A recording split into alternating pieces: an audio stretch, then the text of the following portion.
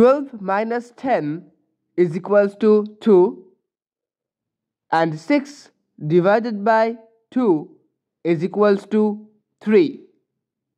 But 3 is not the correct answer for the expression, as according to the order of operations, which is called PEMDAS, where P stands for parentheses, E for exponents, M and D stands for multiplication and division, and A and S stands for addition and subtraction, where division has greater priority than subtraction.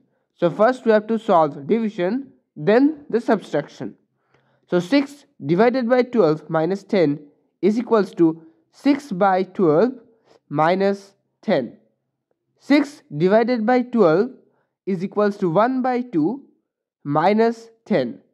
We can write 1 by 2 as 0.5 minus 10. 0.5 minus 10, which is equals to negative 9.5, is the correct answer for the expression.